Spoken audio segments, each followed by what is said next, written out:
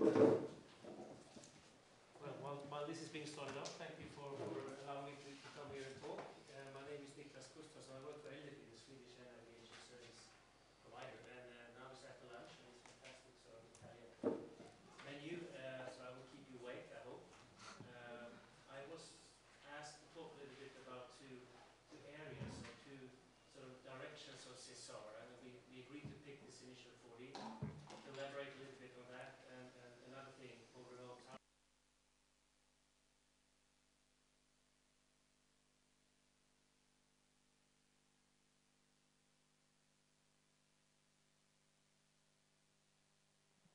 See how that fits into the discussion that we have. Do you hear me? Yeah. I think that will be of interest. So these two topics then try to connect to what we heard earlier, or said earlier. To do the next slide. This was shown before, and I think when I talk this through, I think it's important, at least from my perspective, to see where are we, or how do we do it today? What are the frameworks and legal things or liabilities that we have today? And how does the things we're going to talk about affect? And from my perspective, I think it works today. We are having this system in operations as Peter talked about earlier.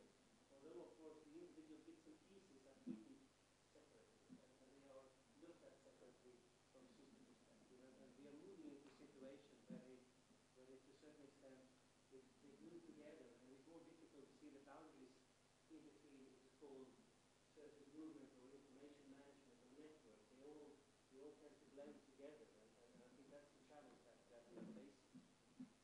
I also note that some of the things we discussed, well, automation is probably, we need more automation. From a business perspective at ALSP, the only thing we can meet the targets of CESAR or set the efficiency is to have more automation. So from that perspective, sorry, you cannot record me, I guess. The automation is about achieving the goals of CES. So it's a road that we cannot go back on that road. It will be more automation all the way. But where we are today, I think is important, and how these are treated together.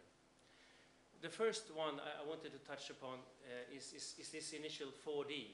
And I think many of you, for many years, there's been a discussion on how separate the aircraft lives its own life here. It plans, it calculates, it works, it develops. You saw the cockpit that you said earlier before lunch.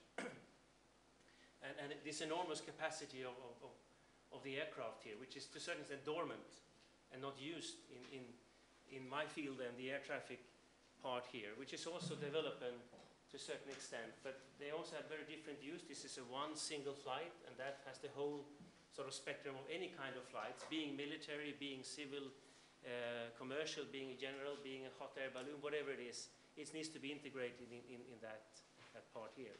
And we work with these in parallel for a long time. Still, they are parallel streams of activities. And then, of course, through the research, the steps now is to how can we start to integrate the knowledge between the airplane to the ground and vice versa. We use this today. We talk with each other and we have flight plans and so on. But how can we, from on the onto the sort of on the tactical basis, exchange information in between these two here?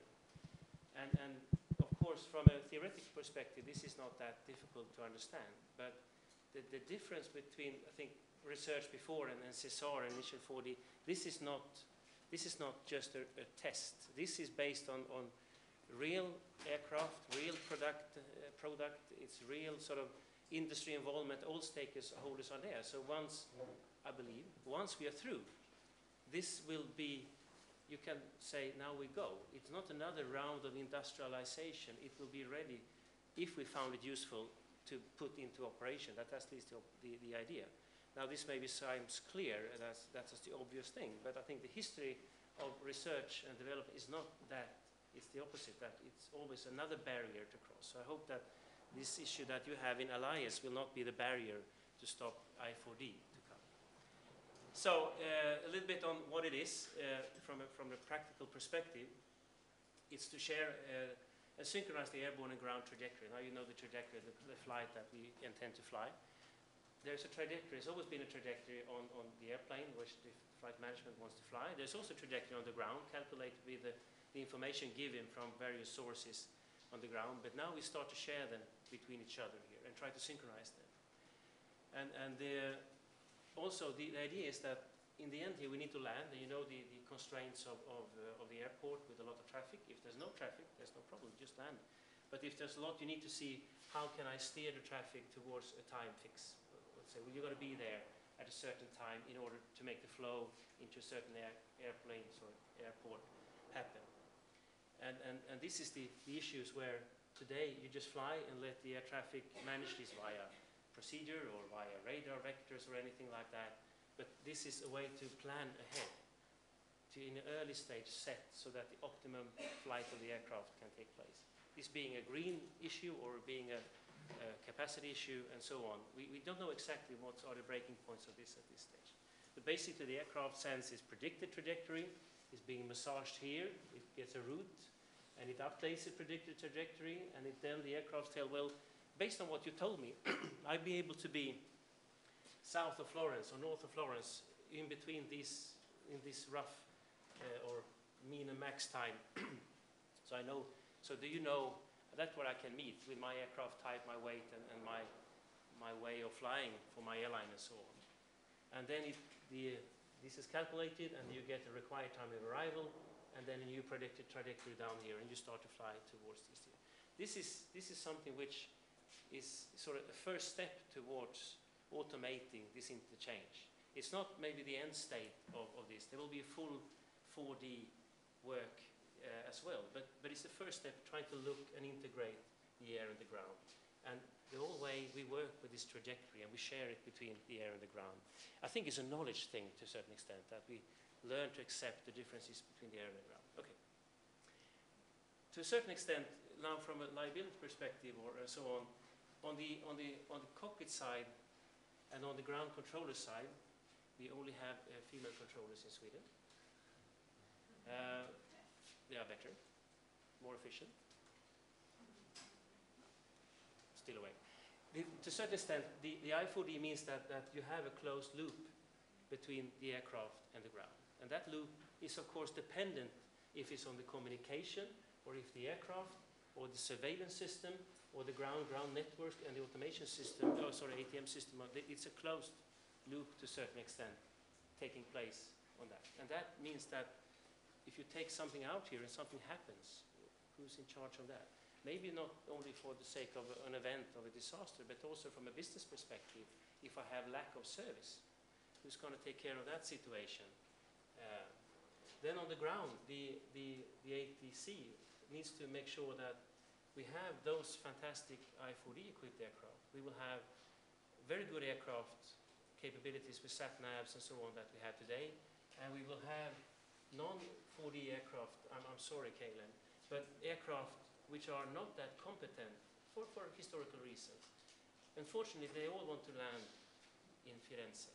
So that this needs to be integrated here as well. And I think that's the challenge of moving with the initial 4D and try to make the automation on the ground handle all these kind of things. But this is the interesting part from CESAR, that you build a loop between the air and the ground, which needs to be there and cannot really be broken if this is going to work properly. So we build in a need to have the stakeholders and all these kind of things working together. This is for one point in time, but it's also a closed loop if you look at it from a planning. This is this flight, I think someone referred to it, that it took place in February. It went from Toulouse and all through the French and the Maastricht airspace and then Danish and then up to Sweden airspace with the first initial 4D flight. So it's not only the one single interaction with a closed loop, but basically it starts before that. The flight plan and the trajectory exchanges here is available through all this flight. We have the same picture of what is happening. Now, no, maybe in Stockholm you don't care so much what is happening here at any point in time. But still, that goes all the way until you land the aircraft here. And that works towards this initial, or this 4D interaction between this. So there's definitely a change in the way we do this in terms of air traffic control than today. I I stole this picture from Airbus. I hope you don't get offended here. But I wanted to take a totally different perspective on these kind of things. Based on the experience, it's one thing to talk about how we develop new things and automations take place. But another thing in terms of making sure that the system interacts is the industrial process or the decision-making process. If my process is here with industry on the ground, how do you want to design your system and evolving your family of systems over here? Knowing that I'm not 100% in control of the development, because I have another element here which I cannot any longer separate from each other. My possibility to do what I'm supposed to do here is also dependent on the airframer or the airline and so on, and how these things glue together. And I think this is an aspect of trying to understand how when we automate, to build in this understanding that we need to push also for a very close sort of, like in CESAR, I think it's one of the best things. It's not the most innovative program, but it's the absolutely best way of working together to get something sustainable or sustainable done in this. How this interaction between these industry parts, and then you have also the airport system, which is not shown here, of course, but they will eventually interact. And someone talked about swim here earlier. This will, of course, be a swim issue, and how on earth are we going to make that sure that the development is synchronized from a liability or from your perspective here, taking on that, moving through that. Okay. Now to a totally different topic or system orientation that is more coming from the Swedish perspective of remote tower services. Take the next slide here. I saw there was something referring to this before. This started, now I go a little bit back on history. The idea behind this was, this is the north, there's not so warm, it's much colder, there's much less people, and the distances are much greater. But they are around, I think it's called 100 airports up there, of which 10 has some financial sort of ground to be existing.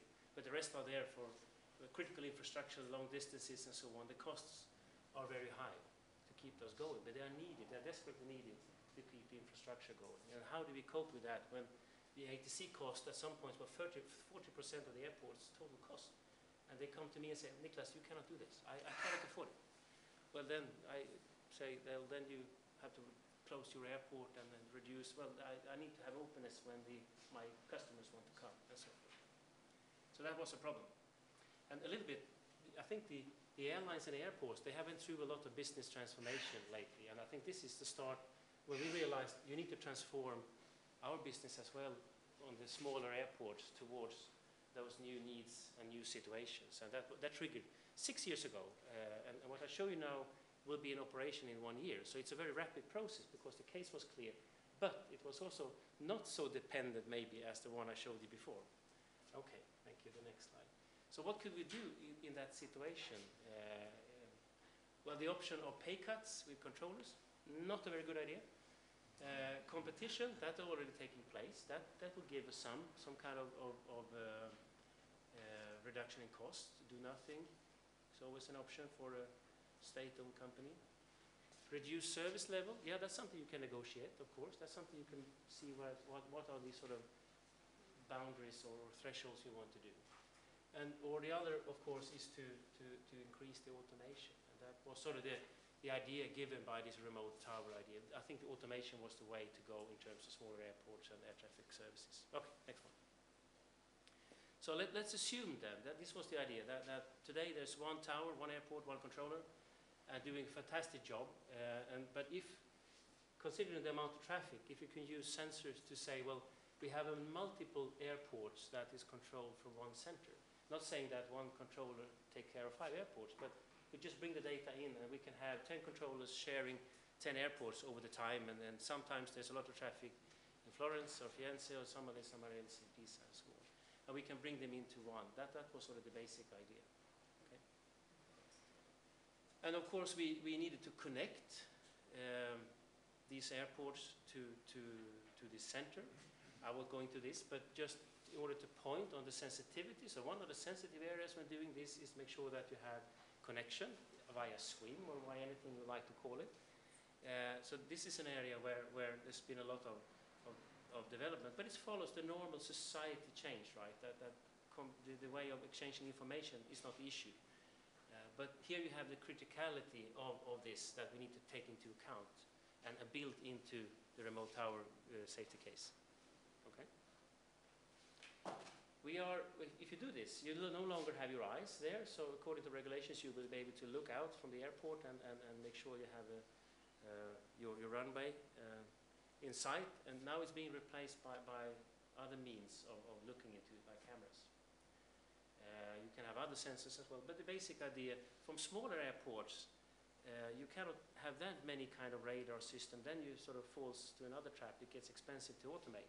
So this was the less expensive way to automate and create a remote tower. These are the things that can look like this, and these are the cameras which gives you the views and all these kind of things. Of course, they need to take care of minus 30 degrees or plus 40 degrees and so on, but apart from that, it's a fairly straightforward issue. Okay? So what happens when you have all these kind of sensors and well, everything is digitized, right? So the thing that you can do with your system or your remote tower service is that it's no longer limited to looking out, but you can add things like on the screen you will say the radars. Everyone who worked in a tower knows that it's not that easy to detect everything. But you can have assistance here by the computers. The runway incursions, well, if you use these kind of things, the system will help you to track. There's something happening here which you didn't know of. Please take a look at that. And here, in terms of fog, this is the latest thing we've done. It's extremely good. You put there's no new technology, just infrared. It expands. The day becomes 1 hour longer in that end and 1 hour longer in that end, because of the ability to see and track the movements earlier. And this is also something that we need to trust. If you're going to get the benefits out of that, make sure that we can trust this and be liable in terms of using that. And that builds down the digital sort of picture of air traffic services. Okay? And then, of course, there will be the similar type of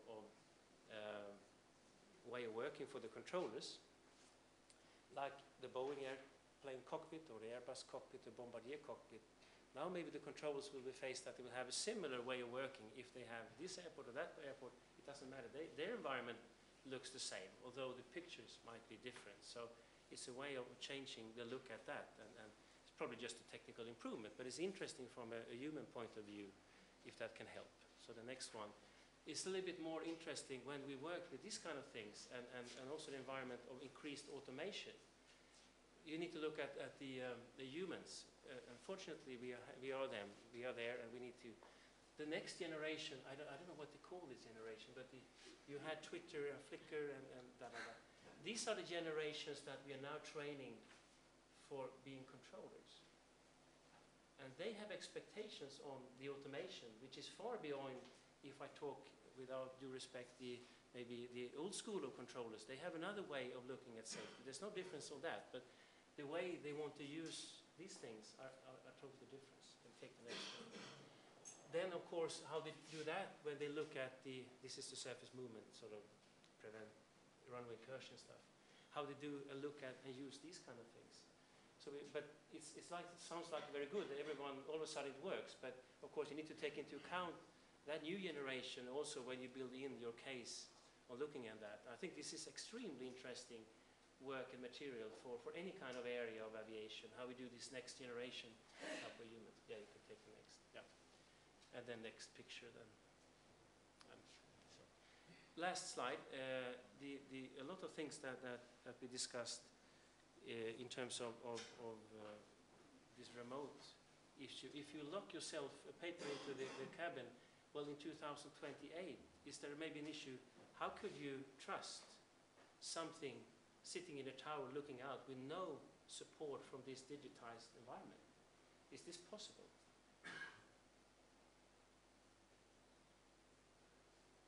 I don't know, but maybe if you go back again, because well, you talked about could we believe that, or could we believe you discussed here about the unmanned? Could we imagine that there will be a combat unmanned vehicle that we need to integrate in our ATM system. If we just revert 20 years, could we imagine that we are now facing a challenge to integrate these type of things? The interesting with that, nobody said it, these are the perfect i4D airplane, because there's no pilot who can intervene. The only way they can fly is through a 4D trajectory from start to land. Well, maybe you can do a little bit like that remotely. But basically, they are the ultimate i4D. So maybe this is the marriage that we need to take, that kind of development and marry with the civil commercial air traffic. Okay. And this is then the question for this, of course, in terms of automation and so on. How do we now make larger circles in terms of responsibility here, and how they come together? That's from my perspective the important thing, but without changing the fact that we need to have a stable system. So thank you very much for taking the time here.